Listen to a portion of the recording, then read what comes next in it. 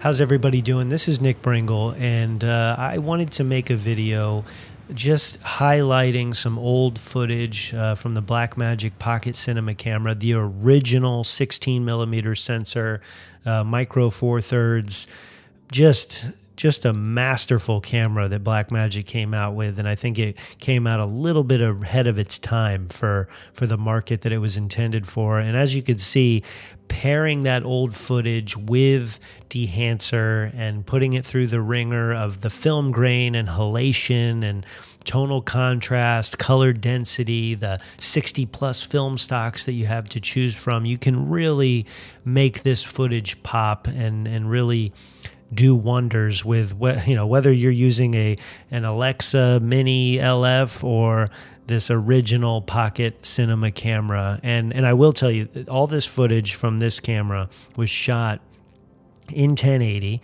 ProRes 422 HQ, and then the lens was a Panasonic 14mm f2.5. It was a pancake lens. I believe I have a photo I will pop up on the screen to show you. I know I have photos somewhere else. This is the only one I could find, but it's pretty incredible how this footage can hold up over the years.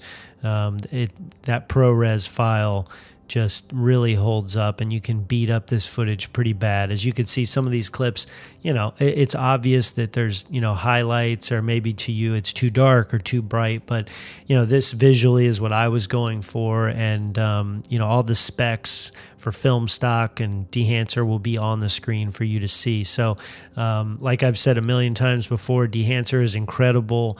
You can get 10% off if you use the link down below. I believe there's a code. A lot of you have done that and supported this channel, which is incredible, and I highly appreciate it.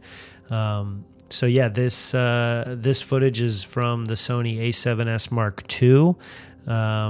And gosh, I loved that camera. That was an incredible camera, sort of the start of the end of the A7S market, I guess, because then, the FX followed pretty shortly behind that, for sure. But Motion VFX is also a sponsor of this video, and they have supplied all of the titles, transitions, the film mats, and they have some really nice content for you to be able to use in your videos. And I've had zero problems with it.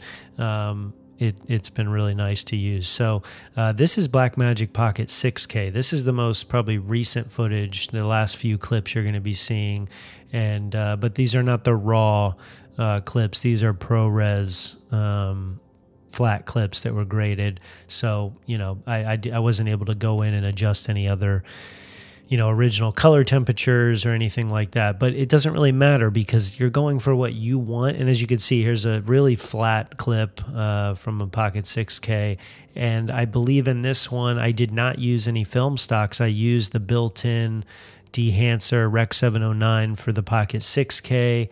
And it does a really good job. I mean, it just, a lot of LUTs, plug and play. And I think with Dehancer, what's really nice is that you can just kind of plug and play and move on, but you also have the ability to really create and mold something that you want just by using these different sliders and the multiple tools for contrast and pushing and pulling the image with color density. And yeah, you have just so many options. So that's really it. This is me just talking nonsense about Dehancer. So go subscribe, hit the like button, and go check out Dehancer if you haven't already. And yeah, I really appreciate every single one of you for stopping by. And go create something, stay safe, and yeah, until the next one.